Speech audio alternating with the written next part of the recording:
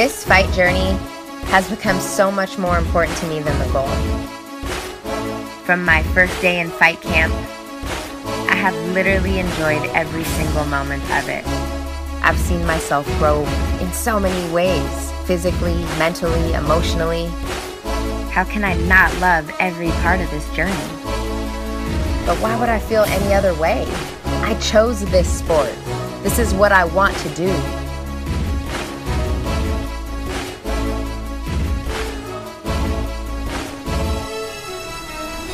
I am a fighter.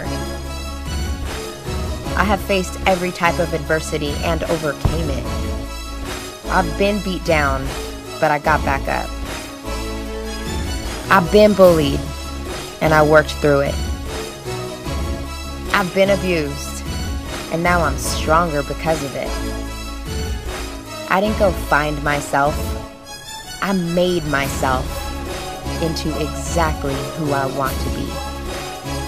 I am Keta Rush, and nothing can stop me.